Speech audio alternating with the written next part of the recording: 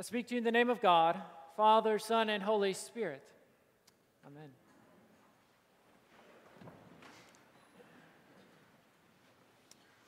Hearing today's gospel passage, we hear it in the context of Jesus in transition, on a move, going from his work in Galilee down towards Jerusalem. Jesus is journeying. That got me thinking this week. This week I celebrated a birthday, and it got me thinking about a memorable birthday that we celebrated in our family a few years ago. It wasn't my birthday, but it was one of our children's birthday. And the way we celebrated it was with something that we had never come across before, and that was a cake that was tie-dye.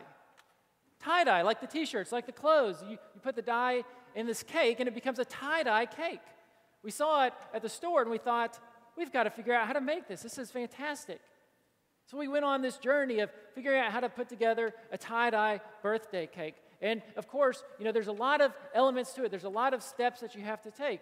And the steps are you make your batter, and then you separate it into different cups. Each cup has its own color of dye that you put with it. Then as you pour it in the pan, it fills in concentric circles with various colors. It's very rich, vibrant, and it came out tasting pretty good. There's something sweet in the sense of a birthday cake. We can almost taste it as we're thinking about a birthday cake itself. Something sweet and delicious about it. But as it relates to today's gospel passage, there's also layers that go into today's story. There is that sweet taste of the good news that is gratitude, and that it is giving thanks for being made whole and healed. But there's also some layers to this cake, some layers to the experience of these lepers in their lives. Layers such as being outcast and shunned in society. They were ritually and physically unclean. They were not to be a part of the community and the condition that they were in. They had to let people know of their presence from far away so that no one could accidentally bump into them. But there's also another layer that's unique to the experience of the lepers. And in particularly in today's story, there's 10 of them, a very whole and round number that we find in Scripture. There's something of this community of lepers that links them together. Yes, we know that there's one as a Samaritan. We can presume that maybe the other 9 were Jews. We're not sure. But what links them together is a shared suffering, is this sense that their community, though be it outcast from the larger society, was a close enough knit community that Samaritans and Jews could interact together as lepers. These are just some elements and layers to the story that we're unfolding to learn more about what is the good news that presents to us in today's passage. So as we understand the lives of the lepers, we understand it as part of a journey, part of Jesus' journey down to Jerusalem, to that very place where his ministry will culminate with his death and subsequent resurrection. That process by which we, as people of faith, find our wholeness and our well-being in the redemption and reconciliation with God through Christ Jesus. But also, as we look at this narrative, this journey of being born, celebrating a birthday, let's come back to that. We all have a birthday, or else we wouldn't be in this room. We all have a birthday. We all have a story that begins somewhere. And it's linked. It's something that we all share in common. This community of lepers could band together because of their common shared displacement in society. But we as humans, as the human family, the people of God, the big picture people of God, share in common our birth.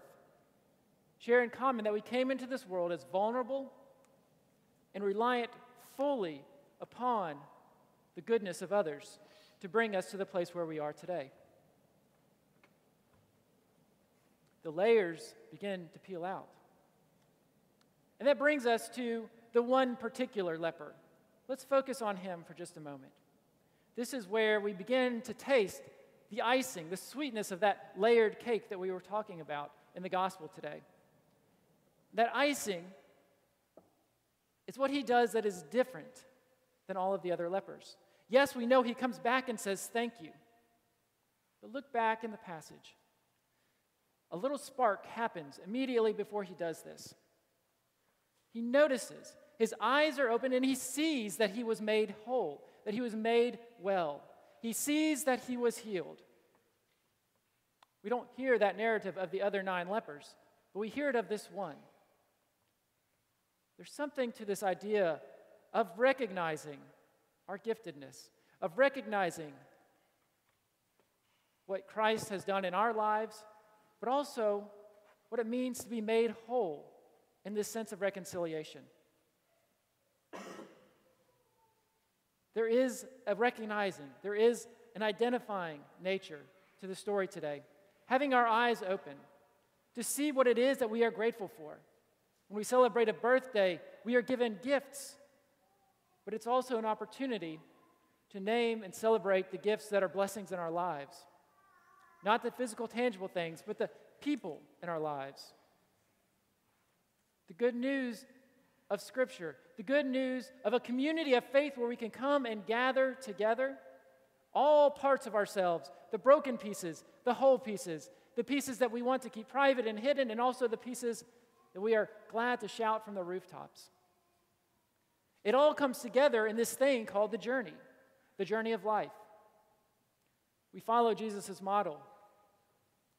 We follow the model of this one leper whose eyes are open and can see that which is worth giving thanks for. As a Christian community here in Memphis, in the Episcopal Church, and across the globe, a part of the Anglican Communion, many Christians do this, but I want you to think about it here in your own local context.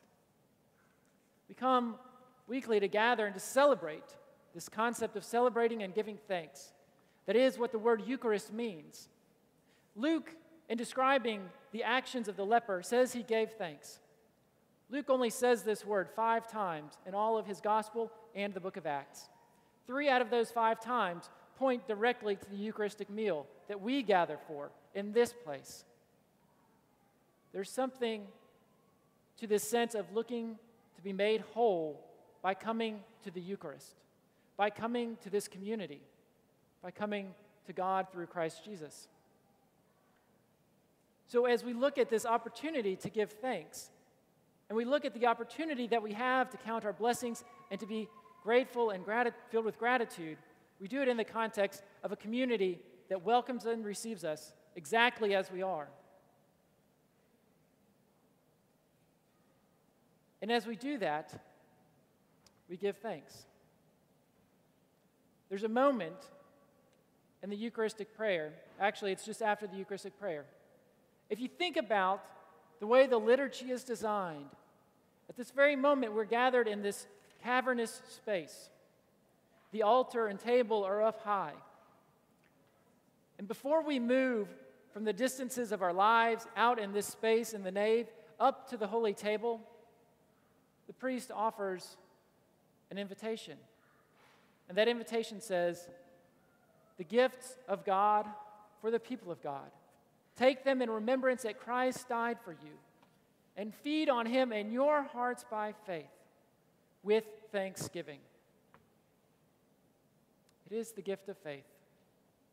It is that gift that helps us recognize and open our eyes to the goodness of life worth celebrating, the goodness of a community that comes together in all its various components to be made one body, to be made whole, to show what the world that healing can look like. It can look like Holy Communion. It can look like all of these places that claim and hold the banner of Christ high. So today, as we come to receive the Eucharist, this is not a birthday celebration, but this is a celebration that recognizes the giftedness of your birth, of Christ's birth, and of the birthing of healing and wholeness and reconciliation through God. So come to the table. Come to be made whole and find out how it is that we can give thanks and bring wholeness to the world around us. Amen.